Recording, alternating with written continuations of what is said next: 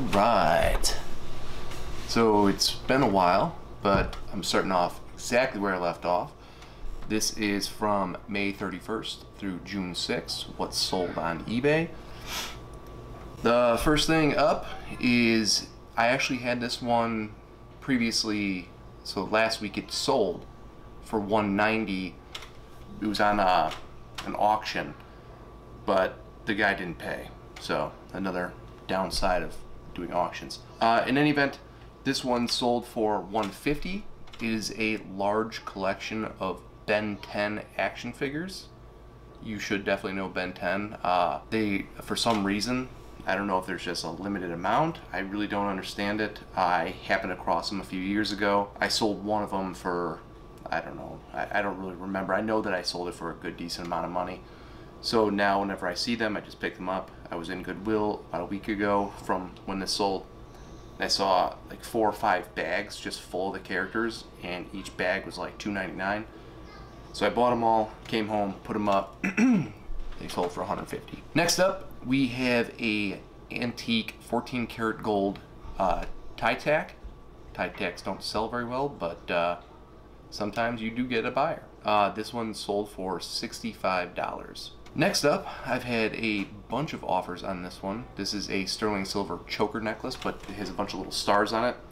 This one sold for 25 bucks. Next, something I buy all the time, and it has no bearing on the fact that I'm wearing a camo hat, but it is a vintage duck decoys. Vintage duck decoys, they sell all the time. Some of them sell for good money, some of them don't. This one sold for 40 bucks. Next up, we have a multicolored gemstone necklace made by Barse, B-A-R-S-E. This one sold for $35. I think I have 3 of these up right now. Actually, I think I had 3 of them. I have 2 left. Next up, we have a vintage articulating fish charm. It's like a little gold charm. I don't know if it was last week or later in this week. I sold another articulating charm, but the other one's for a lot more. This one sold for $15.40. Next up, we have a vintage Korean brass bowl, like incense burner or ashtray. It's just a brass little ashtray type deal, or offering plate. This one, when I bought these, I think it was like, I don't know, maybe 10 of them. It was this one, and then there were some other ones that had lids on them, and I've had them for maybe about a year now, and every so often one of them sells.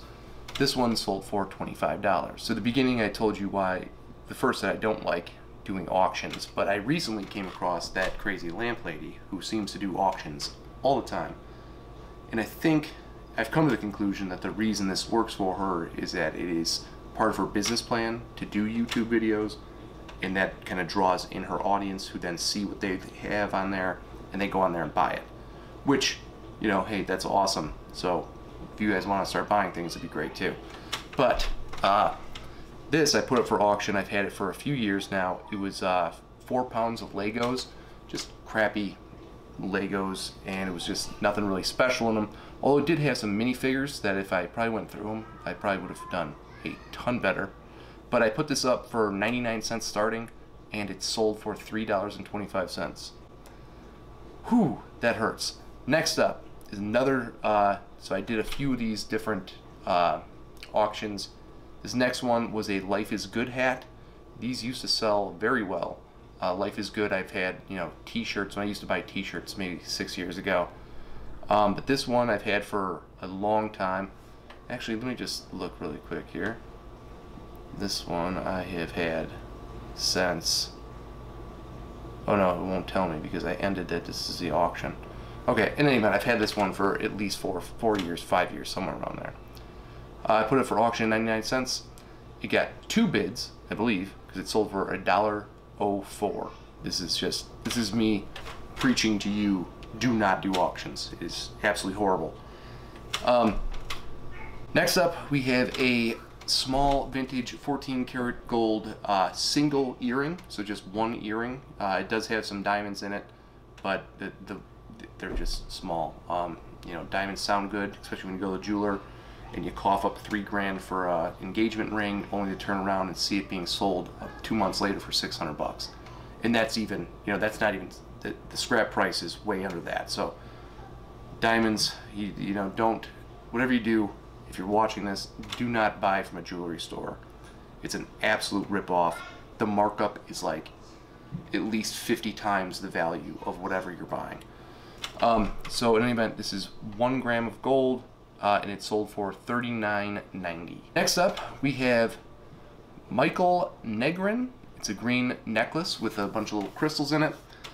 This one sold for $43. So a single gold earring sold for $39, and a Michael Negrin necklace sold for $43. So the name of the game on eBay is, a lot of people don't really have confidence in buying gold and silver. I understand it, I get it.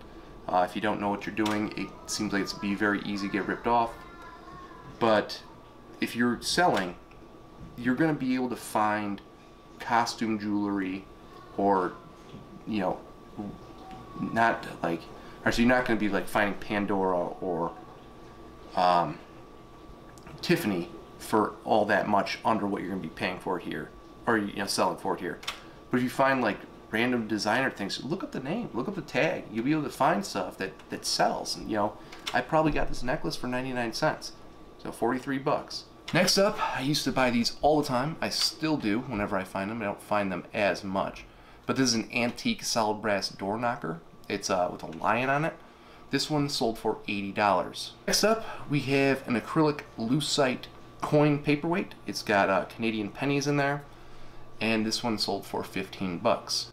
I've actually been thinking about doing this myself because I sell a ton of lucite and acrylic paperweights, simply making a few myself and seeing what happens, but that's for another video. Next up, we have a Brighton silver cross bracelet. Brighton used to sell very well. It still sells sometimes, but it has this weird thing where it tarnishes because it's silver, but it tarnishes weirdly, so it doesn't really come off very easy, especially if it's been sitting for a while. But this one, being not so tarnished, it ended up selling for 23 bucks. Next, we have a bunch of crab forks, some silver plate crab forks, I believe these were. And there was a set, I don't know if this is 1, 2, 3, 4, and these sold for 12 bucks. That's $3 a piece when I pay 10 cents a piece for them. So that's good stuff right there. Next up, we have a vintage Trifari. Now, when I was, even up to like 4 years ago, I would see Trifari, and I used to, when I would buy vases of jewelry, I'd see it and I'd toss it in a box and I'd sell it in lots. That was a big mistake, because Trifari, especially if you do, you know, you date out the little marks on there, can sell for big money. I mean, I sold a brooch this past year for $100 some odd in Trifari. But this one here is a necklace. It's got little faux pearls around it, and this one sold in less than, I think it was less than a day, and it sold for 60 bucks. Next up, we have another acrylic paperweight. This one actually has a little seahorse in it. That's a little fucked up, if you ask me. But I'm not going to be, if I make these, I will not be putting any animals into them. But this one sold for $21. Next up, we have a Rogers, W.M. Rogers silver plate cold meat fork. This one was in good condition, and it's single piece. Again, I buy these for 10 cents a piece, and this one sold for $10.49. Alright, next up, we have a vintage 10 karat white gold onyx and diamond and accent ring. This one sold for $100, and the cool thing about this one is that after she received it, she ended up sending me an email saying how she had one just like this. She ended up losing it, or it sold, or something. I don't really remember the story. She was really regretful that whatever happened, and she was very thankful that she was able to find it again, which is always cool. You will get these emails, and it actually makes you feel as though what you're doing is not just selling junk into the ether. It's, you know, you put these things up there that people used to have, and they want to find it again, and it'll be like you're the only person with that one thing that they want, and they'll be very appreciative and thank you, and it's a really cool feeling to get those messages later on. Okay, so in any event, that one sold for $100. Next up, we have a vintage match safe. So this would be on a wall, and people would put matches in there, and they'd come in and they'd take their candle out of a candle box, strike it, light the candle, and that was the good old days. That's no longer existing. That was before my time, before any of your guys' time, I am positive. But in any event, this one, it was vintage, but it was not, I don't believe that it was all that old, but it sold for $20.15. Next up, we have a vintage sterling silver Georgetown pendant necklace. This one sold for $11. I've had it for quite some time, maybe 4 years now.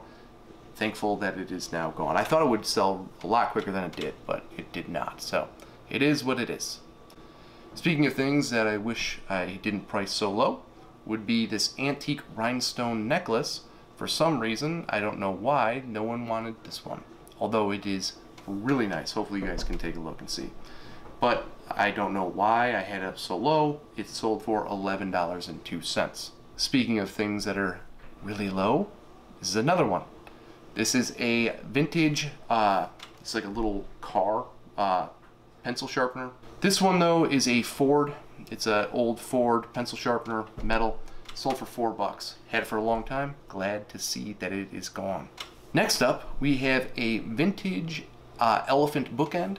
I'm sure that you've seen these before. I do sell a ton of bookends. It's just something that I pick up whenever I find them. A lot of us people that like to read, myself included, we'd like to have a place to display our book collections. One of my favorite pieces I've ever had was a bookend, but it was the guy, the thinking man, where he's sitting on a pile of books and he's thinking like this, but this one, instead of being just like a guy, it was a skeleton. And I forget who made it, but it was really cool, and I kind of actually wish that I had that one still. But in any event, this is a vintage bookend, brass. There was only one of them, I believe, and it sold for $25, which is not bad for a single bookend. Next up, we have a set, 3 of them, Fiesta ware, but these were not old. These were more of a modern Fiesta ware. The older ones can get some good money, but they've kind of fallen off. It's kind of like with everything. There used to be it used to be very hard for people to find them, but then eBay comes along and more people start doing this same thing, and the market gets saturated. But in any event, these are more modern. They only sold for $12.90. Next up, we have a vintage pewter candle snuffer. It was weird because generally candle snuffers have a like a stick that goes along them, so you can take it and do the candle without burning yourself. This one does not. It only has a little handle. That was a fleur-de-lis, I believe. Yes, fleur-de-lis, and you would snuff it like that. Really kind of cool. Sold for $15. Next up, we have a New Era Chicago Bulls hat, and that sold for $6.80. Next up, we have a vintage hat that I would actually really love to know the story of whoever bought this hat. I actually think it's kind of cool. I just don't know anyone with his name. The hat says, anyone but Edgar, which is, I'd really love to know who bought this and the story behind that. That'd be kind of funny. I could only imagine. This one sold for $6.72. Next up, we have a vintage, some butter knives. These had mother of pearl handles. The sterling piece was like a little, I think it's like, how do I describe that? It's not like a bezel, but it like holds the handle on. In any event, there was a little set of them. These sold for $30. Next, we have a vintage Navajo sterling silver cuff bracelet. I buy these whenever I can. Generally, I pay scrap prices for them. But again, if you're paying $5, it's not that bad of a deal. They'll sit, but they will sell. Especially if it's marked by anyone that you can figure out. There's a good website. If you just go to Google, type in Native American hallmarks, it'll bring you up to a site, and it'll go through. It literally gives you just whatever the starting letter is, and then you just go through there. There's all the pictures that are relevant to it, and you'll be able to find who makes it. Generally, yeah. If it, sometimes you just won't. I think there's a few weeks ago that I just couldn't find, some like IC or something like that. I don't know. But in any event, this is a sterling silver cuff bracelet, and it sold for $32. Next up, we have a 12-karat gold-filled Imperial Pearl Syndicate necklace. This is it's a cute necklace. It's it's gold. It's got the faux pearls on there, and it sold for 22 bucks. All right, so we only have 2 more, and this next one, so this sold on June 6th. Today is June 26th, right? And I just got a message yesterday saying that for some reason it went to Canada, and for some reason the customs agent refused to accept the delivery. I don't know why. I called eBay. They tried to give me some nonsense about, they don't really know either. They don't know if it's the name or what the reason is, but they could not accept it into the country, so it's being returned to me, which sucks because now the person contacted me saying she would like it marked as a gift and lowering the price to $10. I told her I cannot do that because it requires to be insured, because it sold for 215 bucks plus shipping, bringing the total to $254. Because it's such a high dollar amount, I can't send that. And also, if you do have people asking you to mark as a gift, do not do that. I don't know what the ramifications are if you are to get caught, but it's not something that you want to do. That is called customs fraud, I believe, but do not do that. That is not something that you want to do. You do not. I'm sure that there is some sort of a fine that you're hit with, and it is just, this is your business, okay? If this is your business, take it seriously. Follow the rules. If you're not going to follow the rules, you're going to end up getting screwed, and then you're going to be sitting there going, why is, woe is me, when all you had to do was, I'm not saying that you can't fudge things around in certain areas, but you definitely do not want to be making any sort of problems with importing things. I mean, it is not something you want to do. But in any event, I told her that I could not change the price. She said, okay, just, shipping. I would like to charge her again. I probably won't because I did make some money on this one. But in any event, this is a Michael Anthony 14 karat yellow gold globe necklace. And this one sold for $215 plus shipping, bring it to $254. I'll let you know how this whole thing works out in the coming videos, but it's still got to get returned to me, and then I will have to ship it out and see what happens. That is kind of a pain in the ass for everyone involved, but it is what it is. Next up, we have a 1992 Batman Robin figure, and this one sold for $664. Alright guys, sorry that there's been such a long gap in between videos. I will try to get another one going pretty quickly. In any event, thanks for joining me, and I will see you next week.